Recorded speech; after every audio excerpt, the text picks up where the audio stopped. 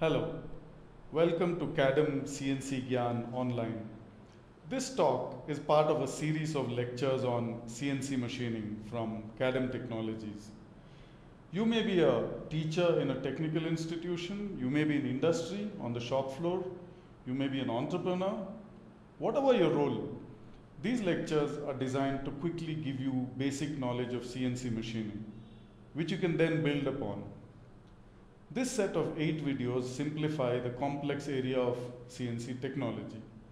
These lecture videos extensively use CADEM's multimedia CNC education software to bring the shop floor live on your screen. Happy learning.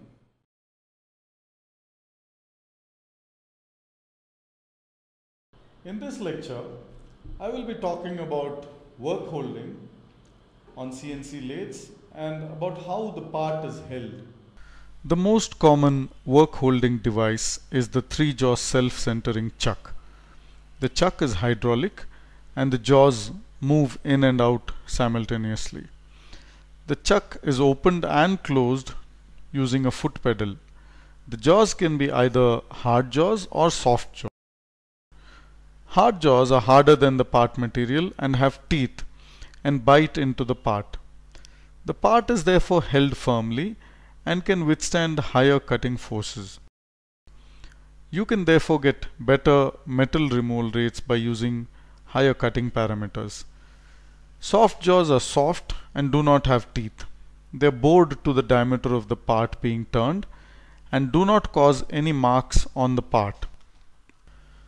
A part is usually turned in 2 setups. In the first setup, it is held in hard jaws, and most of the material removal is done in this setup. The hard jaws are able to grip the part better, so higher depths of cut and feed rate can be used. In the second setup, the part is reversed, held in soft jaws and completed. There are also parts done in a single setup, like parts cut from a long bar that is fed through the spindle, with a parting off operation after each part is done. When you cut a long part with just one end held in the chuck, its free end gets bent during turning because of the cutting forces. The result is a bell-shaped part instead of a cylindrical part. This animation shows exactly what happens.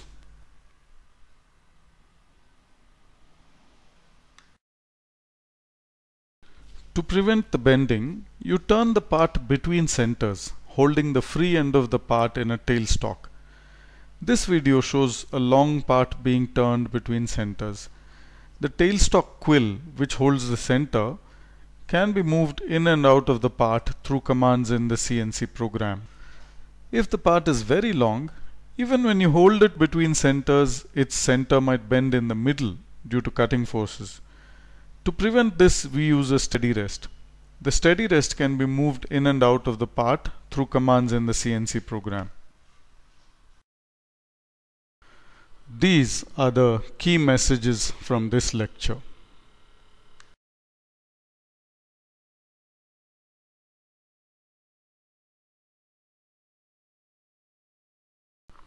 These are the topics that we covered in this lecture.